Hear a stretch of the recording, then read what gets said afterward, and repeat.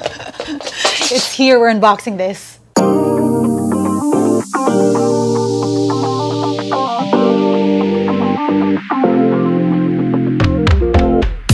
Good day, you beautiful people. Welcome to Isada's Tech, where we do tech in your life in style. In today's video, we're unboxing and checking out the Samsung Galaxy Watch 4. This pink beauty just came in and I'm pretty stoked to test it out as I wait for my pink Z Flip 3. That's still coming. In this video, we're gonna be unboxing it, seeing what this thing can do and just how it fits. Let's go. Pretty excited about this one. I have the Galaxy Watch 4 in pink. We have that Galaxy Watch 4 branding on the side. Some details. So this has Bluetooth, Wi-Fi, GPS, and this is the 40mm version with a 20mm standard strap. I like that on the back here, you can sort of measure your wrist. So the maximum is 65mm, minimum is 45mm. I think my wrist will do okay. Ooh, that's so cute! So we have the watch. Let's set that aside and see what else is in the box. Watch lang? What's going on here? Is it just the watch? Oh, okay. Ta-da! This is the first time I'm actually unboxing a Samsung watch, so I thought it was here, but it's under here. Quick start guide, charging port. That is it. So we have the watch here and it's looking very good. Straps are silicone. It's a light pink / almost cream color. That's a sleek watch and even the sides here are rose gold. Details on the watch strap are also rose gold. I like that. So like we saw earlier, this is a 20mm strap and these are interchangeable. And those are the sensors on the back there. 2 buttons on the side as well. Right, let's set this baby up. In the meantime, a montage.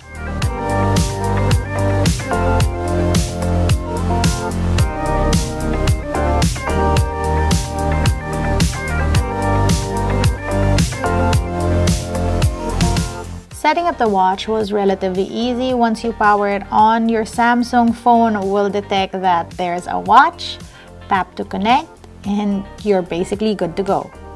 All I really needed to do was sign up to my accounts and then wait for it to boot up. You also have the option to restore from an old phone and you're all set. Here we go, everything is connected and now you can see your battery levels. From here, you can change your watch faces.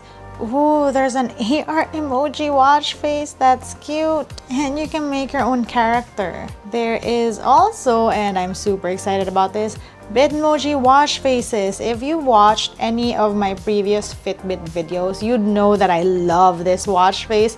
So I'm super stoked to see it on a Samsung wearable. I mean, we have a lot of other choices here, but we'll check that out later.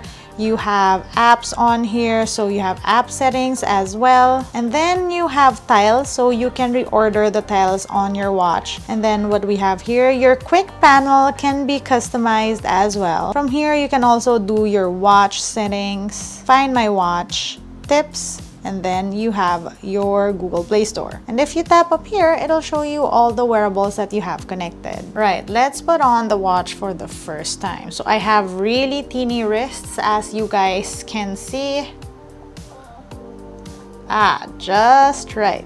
So it's still a little bit loose. As you can see, it's not completely tight, but this is just how I like my watches, so that my wrist can breathe. It looks good. It's not too big, it's just right. It's not bulky at all. Let's do that watch tour. Ooh, swipe down for a quick panel, swipe up to go to the watch face. For apps, swipe up from the bottom edge. Oh, there we go. Swipe down to go back to the watch face. For notifications, swipe right. Tap to open, swipe right. Oh no, swipe right. Swipe left to go back. Swipe right for the tiles, home key to go to the watch face. And that's it. Oh, the dot means I have a notification. To reorder the apps, touch and hold and drag an app icon.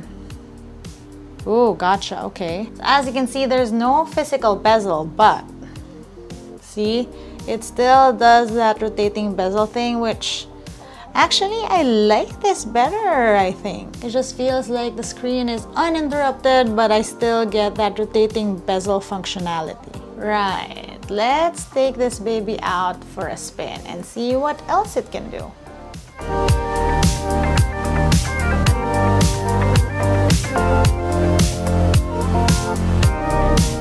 So like you saw, I did get the 40mm pink gold version, mostly because one, it's smaller, so my tiny wrists probably work better with the smaller watches, and two, it's the only style that has a pink gold version. There's also a black and a silver, but in the 44mm version of the Galaxy Watch 4, you get the black and the silver and a green option, no pink option, and the bigger Galaxy Watch 4 Classic, which only comes in a 42 and a 46mm configuration, only come in black and silver. I mean, if you guys know me, you'd know that this was the obvious choice. Josh, on the other hand, got a 42mm Galaxy Watch 4 Classic. He's repping the black one right now. I did get the yellow strap here just to give the watch a different look, but I also got the silver edition as well. And I'll have a video on his channel soon, check it out. And comparing the two, while I was contemplating getting the Classic as well because of that classic bezel look, I feel like I made the right choice because I am loving the no bezel situation, especially since I still get the rotating bezel functionality. The screen on this thing is bright and responsive, and it feels bigger because, again, no bezel. More importantly though, it doesn't feel awkward on my wrist. I feel like it's just the right size. Now let me tell you, one of my favorite things on this watch, as silly as it may seem, are the Bitmoji watch faces. Again, this was a cute little thing that I loved having on my Fitbit wearables, and now they're on the Samsung watches. And speaking of, one of the big things about these Galaxy Watch 4s are that they're the very first watches with One UI and Wear OS by Samsung and Google. That means you have Google apps on this thing like Google Maps or Google Keep, and most importantly, the Google App Store, which also means you can put in third-party apps like Telegram. But then you also have Galaxy services like Samsung Pay or SmartThings. Pretty useful and handy things to have on your wrist. This thing has 16 GB of memory, gestures, Samsung claims 40 hours of battery life, and one of my favorite features on smart wearables, remote selfie features. It also connects to your phone to give you notifications, track your steps, heart rate, exercise, even your blood oxygen levels. And what's pretty cool is that this watch can calculate your body composition. It's a curious little process. You put two fingers on the two buttons and wait as the watch detects stuff from your body. It's a quick 15 seconds and then you have the calculations. There's also an ECG sensor on here, though that comes with many warnings on what this can or can't do. And again, all these health features are not really to be done in lieu of actual medical advice or medical help. But yeah, again, all of these things pretty cool to see on a smartwatch. Right, that was our first look at the Samsung Galaxy Watch 4. Of course, this is just our initial impressions on this wearable. I will be spending more time with this watch to see what it can do and just how well it fares in everyday real-life scenario, aka living with this thing on my wrist. Let me know what you guys want to know about this watch. Comment down below. If you want to see how I use my tech on a daily basis, find me online. That's isadoes_ on Instagram, Twitter, and TikTok. Until next time!